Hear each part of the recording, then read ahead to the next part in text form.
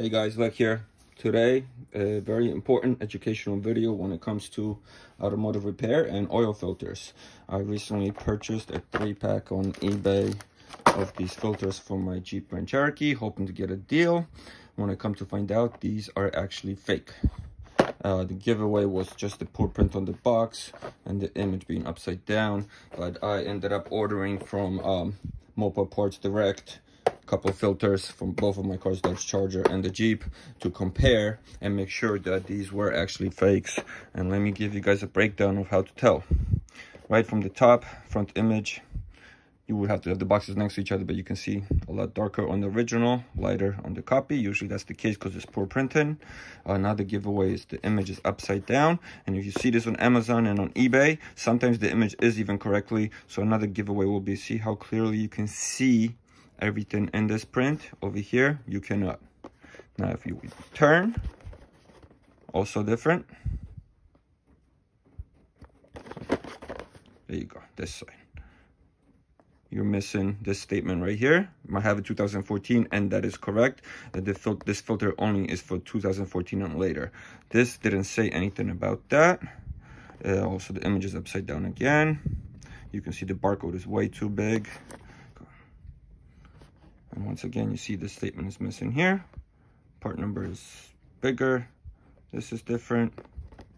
These actually both scanned, but that's just a QR. This looks a little bigger here. So, you know, a few subtle differences as well. If you go to the top, it's missing the number. And even the bottom is different. Look at the way this is finished and look at the way this is finished. But now the main part, let's check the filters themselves.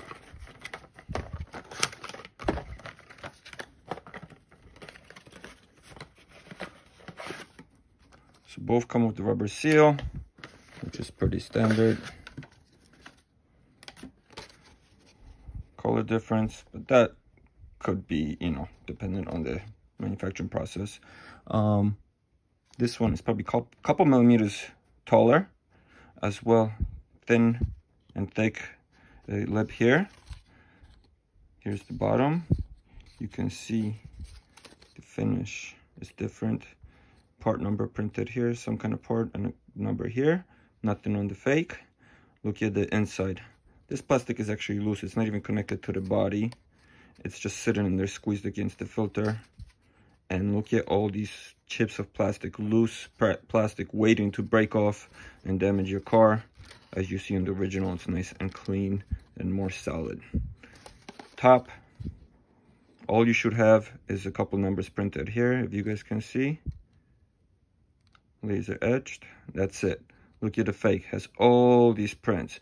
Mopar. Mopar actually doesn't print Mopar on most of these parts because they use their parts across, I guess, the board or something I learned. So you're not always going to see a Mopar logo printed on your Mopar part. That doesn't mean it's not Mopar. You can see indent here, no indent here. This is just cheap looking finished plastic. So, and also once again, all poor finishing here. And this is not supposed to be moving. This doesn't rotate. Look over here. This rotates. This is really bad. This is more moving parts, more plastic to break and damage your car. So that's on these filters. I don't know about these, but I want to show you guys a close-up. I'm sure it's the same idea because I'm seeing on eBay these even pretty cheap too. If the part is too cheap, it's probably a fake, guys. I'll put some links below where you can get the original ones. But let me go give you guys an overview of the box so you can compare when you're buying yours. Look at the quality of the print when you have your box. All these logos here. The back, look for these indents. And the top. Also print over here. And then the filter. This is the MO-098. I use this for my Dodge Charger. I think PH16 if you use like Fram or other brands. So this is the same filter. Here's the print, part number, and so on.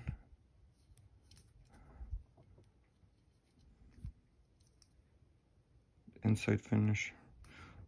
This is all metal, so it's a little different. We got a number here, a little marking here. Yeah.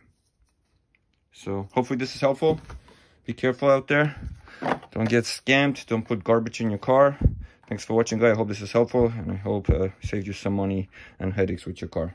Appreciate you guys watching. Please check out the channel for more related repair videos on these cars, parts, and so on. Thanks so much. And even the fake O-ring is a little bigger than the original, and that's going to cause you some issues when you install it.